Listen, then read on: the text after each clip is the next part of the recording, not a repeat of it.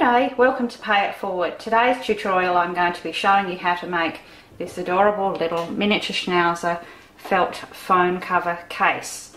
I've actually designed this one to suit and fit perfectly an iPhone 6 or an iPhone 6S, but it will also accommodate an iPhone 6 Plus, which I have. My daughter's phone is popped in there with a couple of minor adjustments. That sits really well. It can also be useful, you could create it as a child's purse just by adding a little cord, which I'll show you later. Simple to do, way more simple than you would think, even though we get a really wonderful professional looking result. These are fantastic for selling at markets, and you get the free download. If you click on the link in the description below, you'll be able to download all of your free pattern templates. That will give you all the colours and all the instructions and the felts that you need. Get those printed out and I'll show you how it's done. So to begin with today, if you have a look at your downloaded template pattern sheet, you'll see that some of these pattern pieces are cut from what I call double felt. Double felt is simply two pieces of ordinary felt which have been joined together using fusible webbing, which is a fusible webbing paper that you purchase from your local craft store or sewing store. It gets pressed onto one side of the felt, peel your paper off, add your second piece of felt, and what you end up with is a really thick piece of felt with that bonding in between, which works really well for this particular project. So I make up my pieces of fused felt first, and then I cut my shapes from those sheets. So you'll need to cut from your fused double felt, you'll need to cut a phone case back and a phone case front. Make sure you transfer the markings of where our little Velcro attachments will go, and you'll also need to cut one full back head piece of your double felt. Now the next pieces are cut from single felt, which has fusible webbing applied to the back. I've actually peeled the paper off of those, so it's a single piece of felt, and you might be able to see that it's got the little residue glue there. So your mask piece, your chin piece, your muzzle, your brows, your little eye circles, and your nose, that's all very clear on your pattern templates. So to begin with, our first task, a couple of other things we'll need is I like to use Velcro. I'm usually not a fan of Velcro, but in this case nothing seems to work better and keeps everything nice and flat. So I've got my little hook and loop Velcro pieces, and I'll be attaching one to the overflap and one to the front. You'll also need a couple of buttons for the eyes, a couple of small black buttons that will sit over those little irises there and create a nice little pupil. We do need a 4-hole button. There's a reason for that. We're going to be sewing a little eye highlight in there. So to get started, our first task is to actually sew on our little Velcro pieces. Now it's simply a matter of lining up your little strip. You can use Velcro circles or dots if you like, and in fact you can use any other fastener. I just prefer the Velcro. So what I'll go ahead and do is center that one nicely, and I will actually stitch around that little piece. And then remember that when you put your little phone cover together, your little top loop piece is lined up with that top line there that I've drawn in there, and once that one is stitched on, that will fold over, and that's how your case will close. While I'm sewing those on, I'm also going to sew just a top stitching stitch across the top of where that flap will sit, that front will sit. It just strengthens that edge and it gives it a nice professional finish there as well. So just straight across there. Seam allowance, it's only tiny little seam allowances of about 4mm. So there we have our two Velcro pieces stitched on. You can see that flap will close nicely there, and also our little top stitching line along there. Our next step is to sew the cover front to the cover back. Begin here at the side, same seam allowance and same thread colour, and we're going to start at the side here. We're going to go back and forth on your machine so that we've got that corner held down nicely. Actually going to stitch all the way around, same back and forth here so that side is nice and firm, and then I continue around and do a top stitch around that whole top flap and link it up just as we did here. It's just a nice finish. So there you can see our little phone case all nicely sewn up. That's a lovely neat finish, and we can pop that one aside while we work on the little head. So now we have our back headpiece cut from our double felt, and we're going to take our chin piece. Now the way that we press these on, I actually use an ironing press. You can use an ordinary household iron. If you are using an ordinary iron, just make sure that you use a very hot iron with a protective cloth and lots of firm pressure, and also use a protective cloth if you're using an ironing press. So our first piece to be fused on, because you've peeled that paper away and you've got the fusible sticky webbing on the back, is the chin piece, and you'll see that chin piece will line up beautifully with your back headpiece, and that one gets fused on first, so all on its own. Once that one is fused on, our next piece will sit directly over it, and you'll find that again it will line up beautifully, and you will fuse your front mask piece. If you've got any little edges showing, don't worry about that at this stage, because we can always trim those up. If you've been very careful with your cutting, you'll find it'll line up nicely. So the mask piece gets fused on second over the top of the chin piece, you see there. And then our next step is to fuse our little eye circles right up and into those two corners. Now there's a reason we do it in this order, so you'll have to trust me on that. So we're going to push those right up into those little corners and fuse those on third. So first the chin, next the mask, and then the eyes. So now my little mini Schnauzer is starting to come to life here. You can see the chin, mask and eyes are nicely fused on. Our next step is to do the same thing with our little muzzle piece and with our little brows. We put our brows on now because we can just slightly overlap over the tops of those eyes there. You can see that'll fit just nicely. There's no guesswork with this. The shapes are all cut so that they fit very well for you. So press those on. Now that all of our pieces except for our little nose piece are fused into place, our next step is to sew just a single seam line. It's like a top stitching line on your machine. You can see that I've actually ruled a little line from the top of the brow just to where the mouth starts there, and I've used just a little Copic marker there in grey with the fine end, and I've just put a few points in there for a line to follow so that I get that nice exact stitching line. I've used grey because as the ink just spreads a little, we get that nice little feathered look. So if you have got a grey marker, that'll work well. You could alternatively use just a little grey pencil, and you can get that little bit of feathering which softens that seam line. So I'm going to sew that one down on the machine. Next step, now that that little line is sewn in there, I've actually sewn that line 2 times, and I have just gone over that little seam line with a little deep grey pencil and just encourage that depth there. Our next step is to do exactly the same stitching around the entire outside of the head shape. You can actually stitch as much of those shapes as you like. You could go around every single shape. I actually think it's only necessary to go around the outside because everything else is quite well sewn down and held down. It's not going to come away.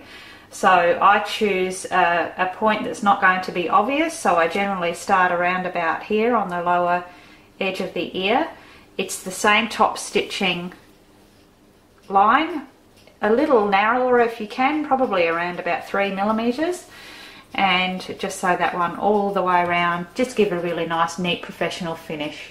And you can see there what a lovely professional finish that little top stitching gives.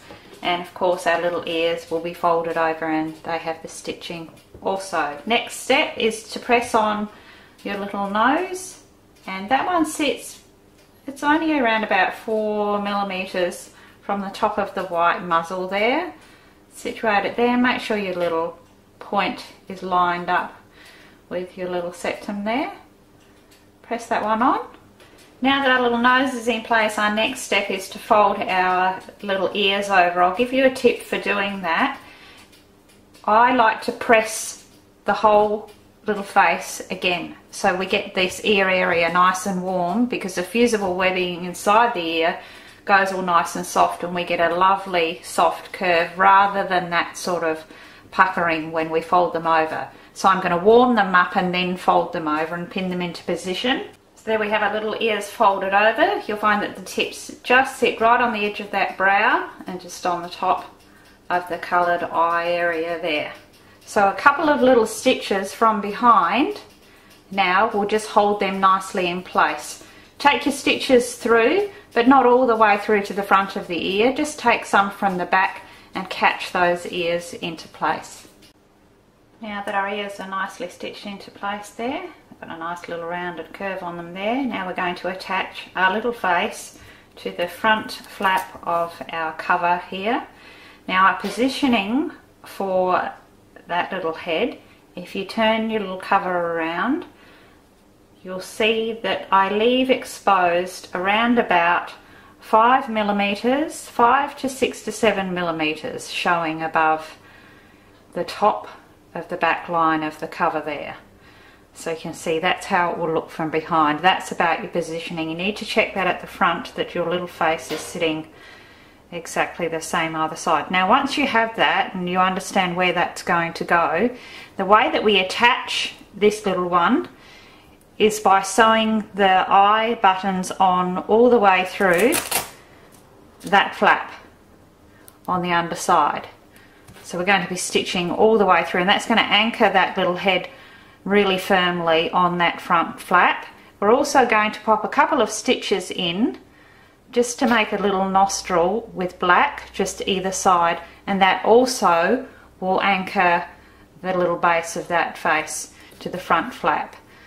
So I like to, first of all though, I like to hot glue a T section of that face onto the flap first and let it dry so that I'm not fiddling with position when I'm sewing on those little buttons there. So I've got my hot glue gun ready, and I know that that T-junction is straight across there, and it's not going, hot glue won't interfere with my nose or my eye section. So I'm only going to put a little bit of hot glue right down the centre, and you can pretty much follow that central line of stitching that you've already made. It really is just about holding it into position so that you can sew it. So I like to just pop a little cross there. You have to work fairly quickly with hot glue, and then I'm going to position my little head. So my little head is glued into position there, and that's nice and firm, and I can open that one up and I'm going to be able to sew my little buttons on, my eyes, and make my couple of stitches.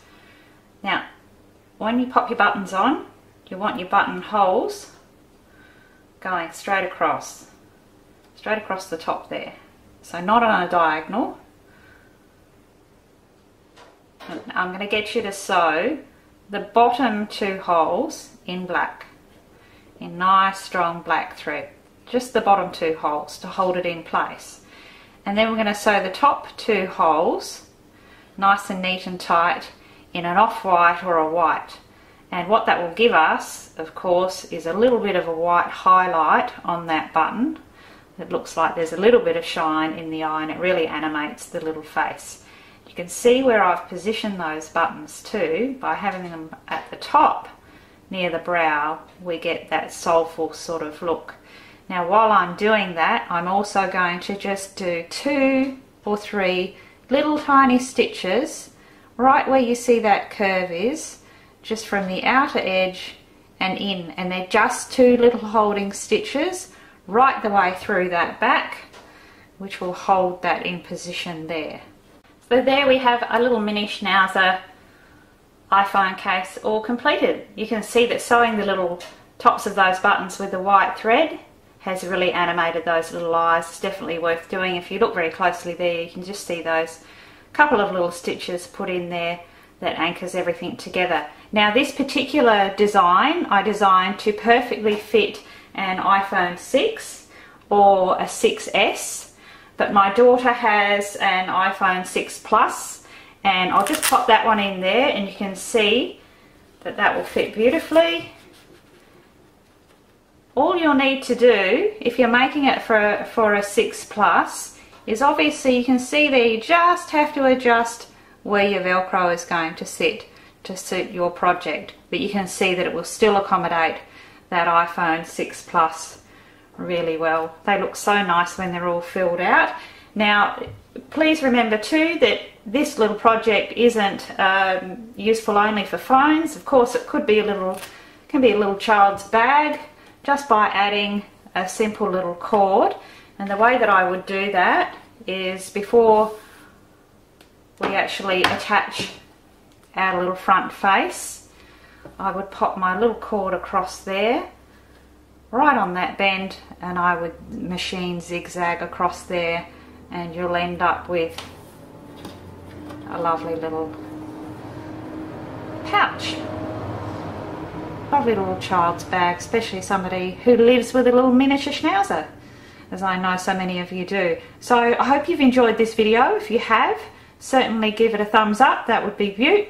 Stay tuned because I've got so many more phone cover designs coming up, and we've got all sorts of characters, dog breeds. Don't be afraid to comment on my video and let me know the breeds that you would like to see or the characters you'd like to see, and I'll get busy on those for you. Remember most of all to pay it forward, because everybody can. And until next time, it's hooroo from me. That side is nice and firm, and then I continue around and do a top stitch around that whole top flap and link it up just as we did here. It's just a nice finish. So there you can see our little phone case all nicely sewn up. That's a lovely neat finish, and we can pop that one aside while we work on the little head.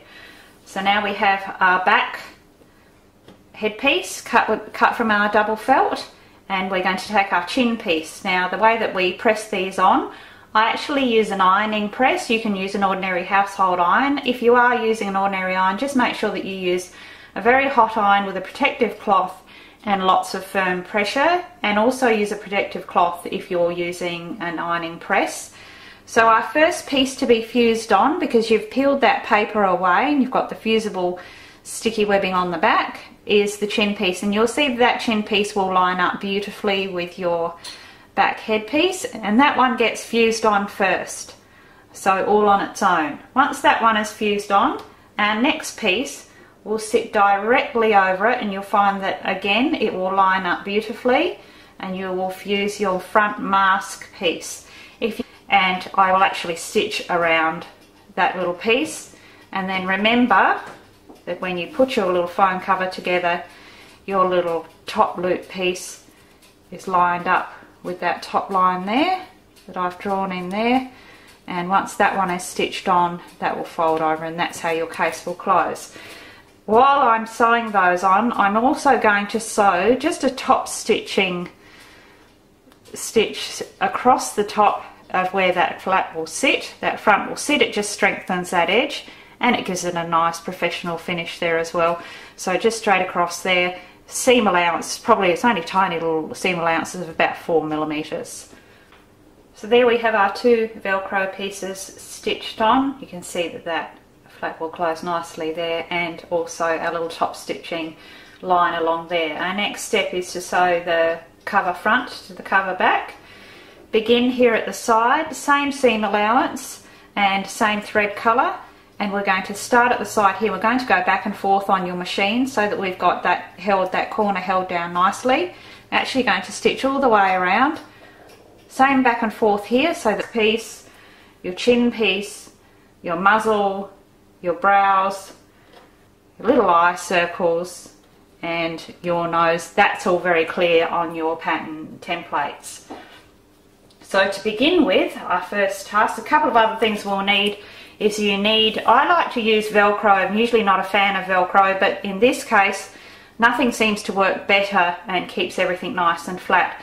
So I've got my little hook and loop Velcro pieces, and I'll be attaching one to the overflap and one to the front. You'll also need a couple of buttons for the eyes, a couple of small black buttons that will sit over those little irises there and create a nice little pupil. We do need a 4-hole button. There's a reason for that. We're going to be sewing a little eye highlight in there. So to get started, our first task is to actually sew on our little Velcro pieces. Now it's simply a matter of lining up your little strip. You can use Velcro circles or dots if you like, and in fact you can use any other fastener. I just prefer the Velcro. So what I'll go ahead and do is centre that one nicely. Template pattern sheet, you'll see that some of these pattern pieces are cut from what I call double felt. Double felt is simply 2 pieces of ordinary felt which have been joined together using fusible webbing, which is a fusible webbing paper that you purchase from your local craft store or sewing store. It gets pressed onto one side of the felt, peel your paper off, add your second piece of felt, and what you end up with is a really thick piece of felt with that bonding in between, which works really well for this particular project. So I may cut my pieces of fused felt first, and then I cut my shapes from those sheets. So you'll need to cut from your fused double felt. You'll need to cut a phone case back and a phone case front. Make sure you transfer the markings of where our little Velcro attachments will go, and you'll also need to cut one full back head piece of your double felt. Now the next pieces are cut from single felt, which has fusible webbing applied to the back. I've actually peeled the paper off of those, so it's a single piece of felt, and you might be able to see that it's got the little residue glue there. So your mask.